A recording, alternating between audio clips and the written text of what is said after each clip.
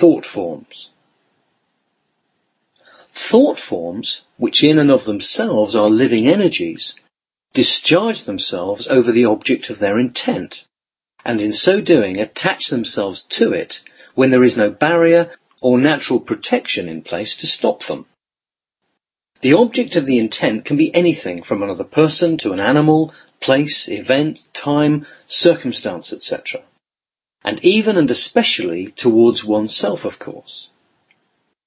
All thoughts are in effect relatively harmless until they are repeated often enough to increase their energy. Such repeated thoughts will, by the nature of their repetition and therefore their importance to the individual, have varying degrees of emotional attachment to them. Emotion, which resides in the astral and is linked to the astral or emotional body, is the etheric glue that sticks to a thought form and draws it into the astral, turning it into a real, living entity of its own.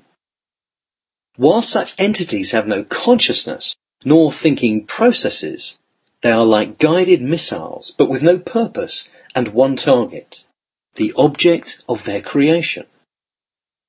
The real-world evidence for thought forms can be seen in experiences in which, for example, as you think about someone, the telephone rings, and it's them. Or you think about a person you've not met for years, and the very next day, you bump into them.